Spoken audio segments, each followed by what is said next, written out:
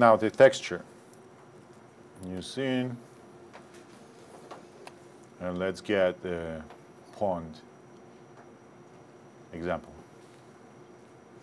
So get Maya fluids, create pond. All right. Just go sorry. So we're deleting I was everything, or Yeah, just follow me. In your free time. I'm right now explaining. We'll soon get into. So you go and create a pond fluid example or whatever. I don't know what's there. So find the first word is fluid, an E.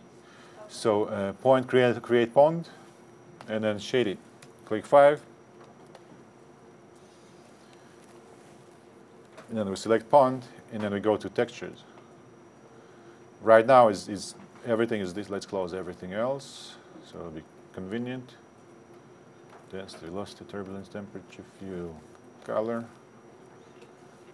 surface, shading, textures. Just select everything.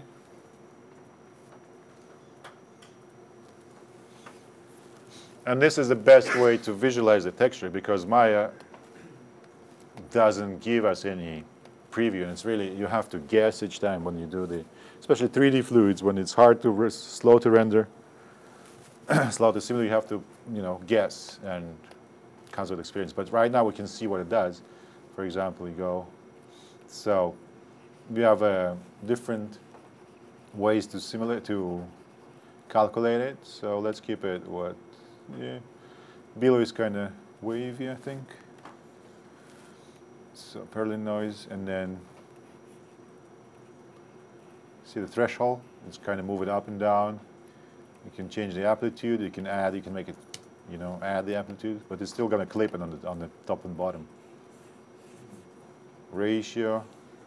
You can add ratio and no, you can't. No. Okay, we have frequency ratio here. Let's make amplitude 1. So here we have frequency, depth, maximum. We can have little inflection. We can invert texture, texture time. So it's kind of waves going. So in this case, we can go and say expression, texture time. Say right click. Sorry, I'm going too fast, I guess. Say right click and say create new expression, and then we go texture time, copy paste, equal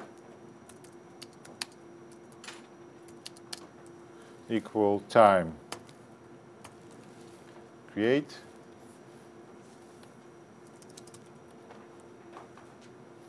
And we have this kind of waves here, because now the time, each frame it moves up 1 unit. We can do minus time, for example, time -1 or minus time, and it'll go opposite direction.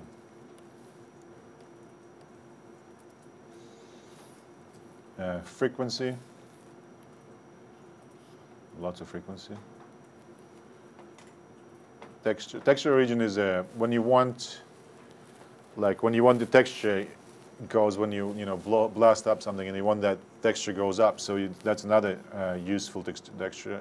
The expression, delete this one, and region it will move. So we can set key, or we can just make expression as well. Same kind of expression with equal time. Time in second per second. Frame means frame, time it means second. Did you type in pond shape 1? Huh? Did you type in pond shape 1 dot texture? So now it goes up. Let's delete this one, and then go so we can see it better. Let's make this one. Create new expression, and then XX. Texture region X equal time, and since I was going too fast, point. So I'll make it 10 times slower. Create. That's what's going on. It's like you have the 3D, for example, if you have a 3D texture node and you move it around, like on your object, like this. Let me show you. Surfaces.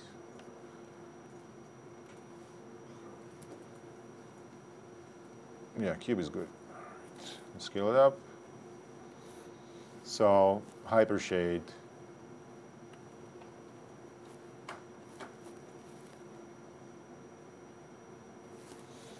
It's a texture. It's texture coordinates. So if we get like Lambert, and let's say we want color to be color. I want it to be, what is that? 3D texture. Stucco would work. One of those, and then select the cube, right-click, assign material, shading mode, and now, right now we have this place 3D texture node right here. See that cube? So if we move it around, we see how our texture moves. Same thing.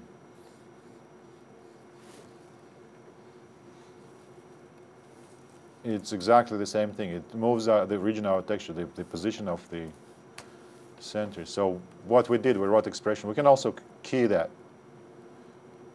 We can just go and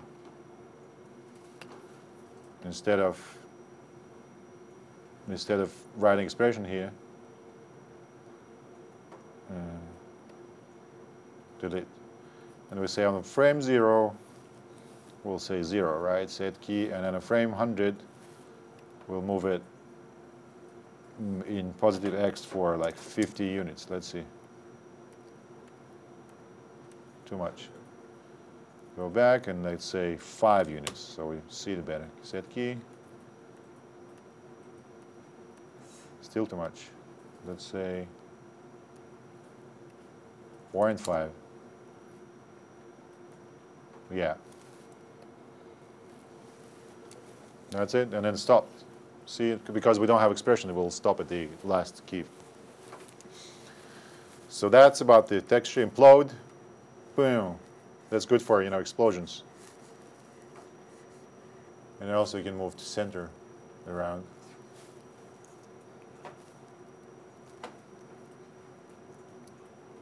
See, if you hold Control, if you have a Apple key, whatever in Mac, you hold Control and middle mouse button, you can adjust that value so your center moves around or that way.